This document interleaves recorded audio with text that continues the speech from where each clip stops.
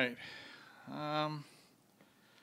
this is a rotisserie that I built. I thought maybe I'd show it to you guys. Those of you that want to build them yourself, don't want to spend $1,800 on one. What it basically is, it's two of the engine stands from Harbor Freight, and I'm on sale for 39 bucks, so couldn't resist. I picked up two of them. I cut them in half and got some 2x4 tube stock and bolted it in, cut it up. Down below you see the heavy duty angle on. I put that on there and welded it up, kind of made it where it ties the two together. It works really well. Over here in the front you'll see I put some stabilizers on it. People were concerned about turning it. If you turn it with two people, it's not a big deal.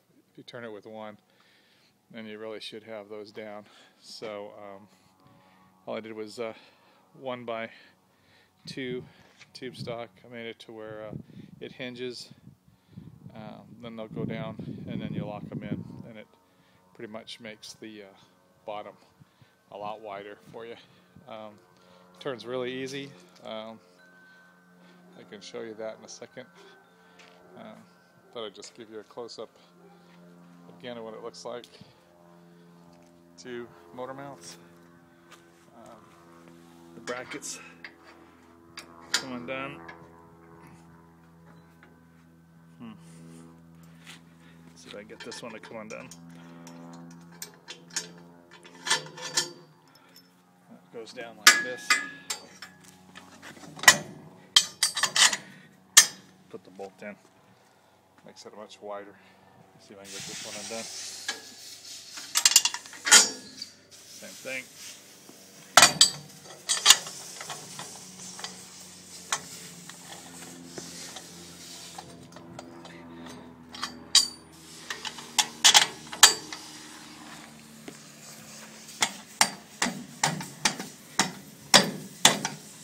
Uneven ground, so when I did it was level. Anyway, so now you can see it turns pretty easy.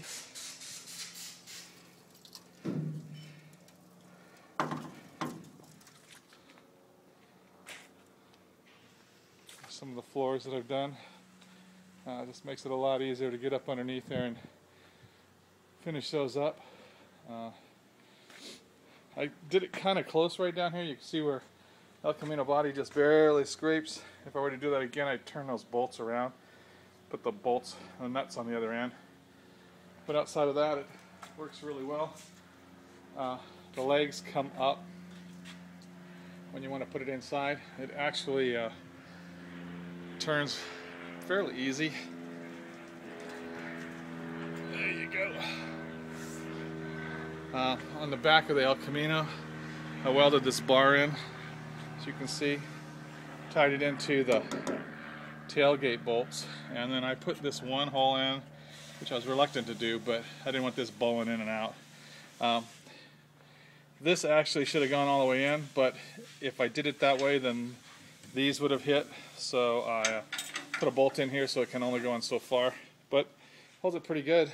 Haven't had any issues with it falling apart or anything. So when I turn it, because of the garage being so low, I have to actually slide it in this way and then turn it once it's in the garage. But then again, I'll give you another close-up down here. It's just regular angle iron.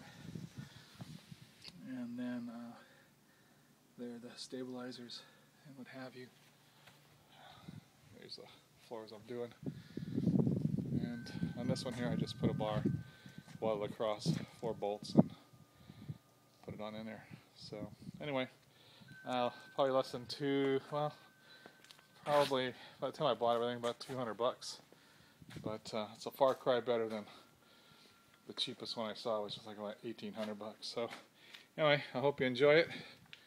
I was tickled when everything worked. Nothing fell apart. But you can build one of these your own, even if you can't weld. You know what I mean? Just bolt everything together. So anyway, hope you enjoyed.